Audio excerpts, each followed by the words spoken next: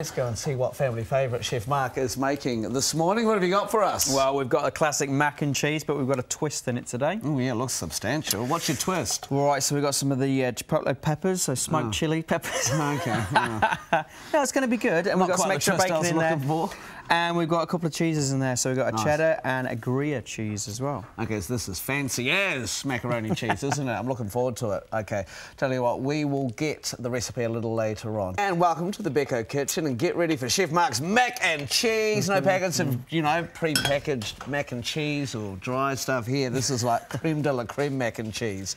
So we're underway already, aren't we? We are underway. We've got the pasta just cooking there, so that's not too far away. Nice. Right, so we need to make the cheese sauce, which binds everything together. OK, cool. Okay. The bechamel. Ooh. Bingo. Been Googling. No, I have a French lover. OK. Right, so we're going to start that. So, yeah, basically a bechamel, so it's a white sauce. So we're going to start off with some butter. In there, we're going to melt the butter, and then we're going to put the flour in. OK. And then we're going to put the milk in, and we're going to start flavouring it. Right. All right. So actually, do you want to make it? You can make it. I'll talk you through it. OK, cool. No, because you can get this wrong, so if I can do it, anyone can. That's exactly. Now, so that's good. So just once it's all melted, we'll sprinkle the flour in and just incorporate all the flour into it. And then make sure it's all mixed in, and then we're going to slowly, gradually add the milk. And then that's going to be our base. And then we're going to melt cheese into it. We're going to add some more flavours into it as well. OK, cool. There you go. All right, so sprinkle that in. OK. Just a little bit at a time and get it all emulsified into it. Yeah. I'm going to put a little bit of oil into a pan here. OK. Go a little bit faster. OK. Yeah. Yeah, that's it. Yeah, that's it. OK, cool. Yeah, get that in. Same again. Yeah, get that in. Same again. Yeah, and that just helps, like, not to get any, like, large lumps. OK, cool. And you can see it's sort of the butter's thickening up because of the flour. That's good. Cool. Just scrape any flour off the side of the pan. OK. Just because if that drops in later, you know, that can sort of cause some plugs. Yes, and you don't want that sort of little taste, do you? No. Nice consistency. Yeah, no, so that's really good. That's great. Right, and then now you've got your milk here. Right. And then, so the idea is a little bit the same as mayonnaise, so just add a little bit, and then whisk it in, and then a bit more. And then once you incorporate it, you can keep adding some more in. But you can see now you've only got like a little bit of liquid in there. Yeah. And you've got the heat in there, so it's sucking it up quite fast. So you can add a little bit more in. OK. That's it, I'll hold the pan. Thank you, because I'm doing this round the wrong way. I should have done my other hand.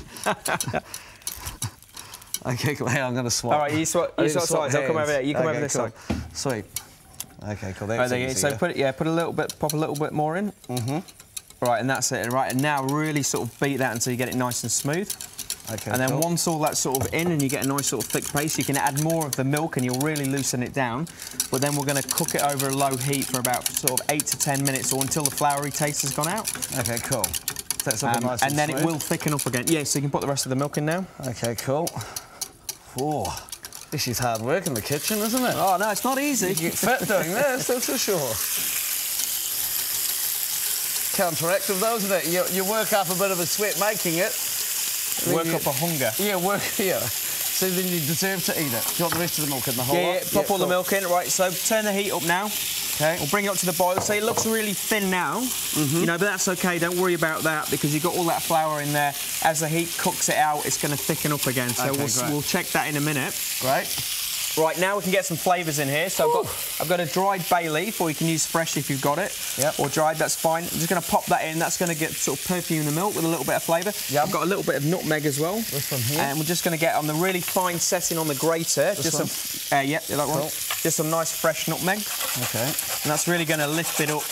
You know, you could pop an onion in there, you could stud it with cloves if you want. You know, you could, whatever flavour you want, you can put in here, but it's really nice just to put these couple of flavours in. Just gives it a little bit of an edge. Yeah.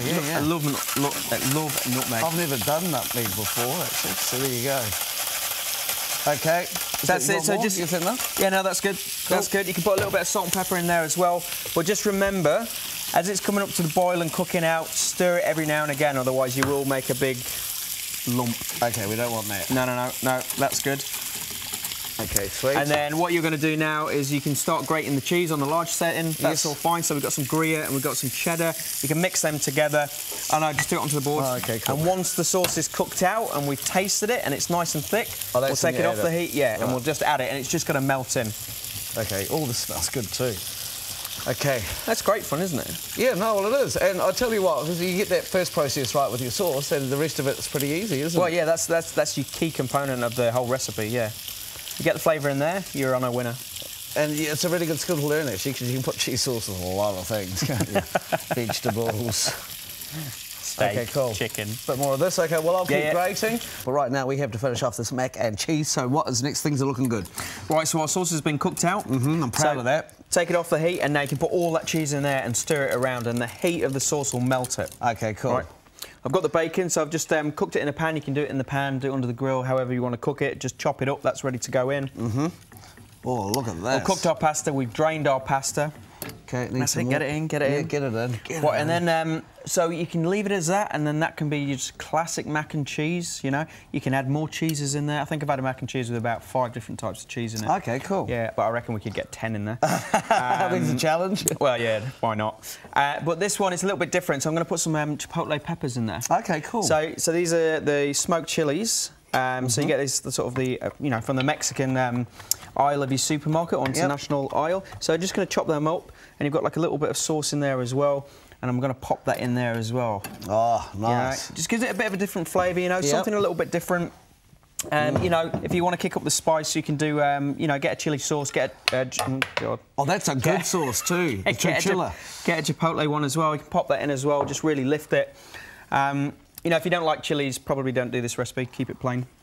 Right, look at that sauce now. Nice and thick, nice and glossy, full of cheese. Got those chilies coming through. Pour that into the bowl. Okay, do you want to take this bay leaf out? Oh, yeah, that's a good one, yeah. Take the bay leaves out, you know. It's done its job. We've got flavour in there. Nice and flavoured. Yeah, there's another bit in as well. We'll get it after. We'll get it out later. So pop it in there. Okay. What we've got as well, you can put the pasta in there, put the bacon in there, give it a really good stir. Oh, my goodness, look at this. And then what I'm going to do here quickly is I've saved a little bit of the cheddar cheese, so I'm just going to grate that. You don't need a lot, just a little bit. You want most of the cheese in your sauce, so that just goes into a bowl. And then I've got some breadcrumbs here as well. Yep, pasta in. And bacon. Sauce is amazing. That's great. You haven't tried the whole thing yet. So breadcrumbs go in there as well, and a little bit of smoked paprika, a little bit in there. And a little bit of salt and pepper, and then this is going to give us a little crunch, so just mix all that through.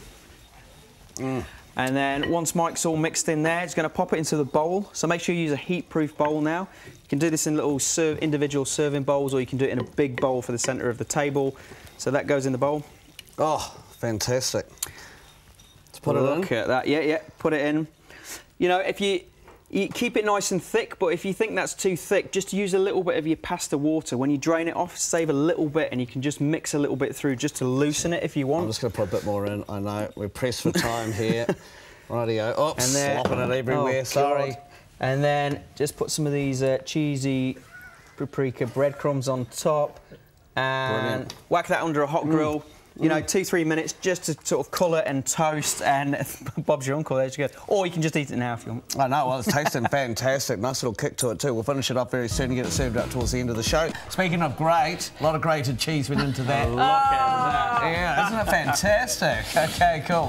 What do you got planned for tomorrow? Right, tomorrow I've got a beef bourguignon.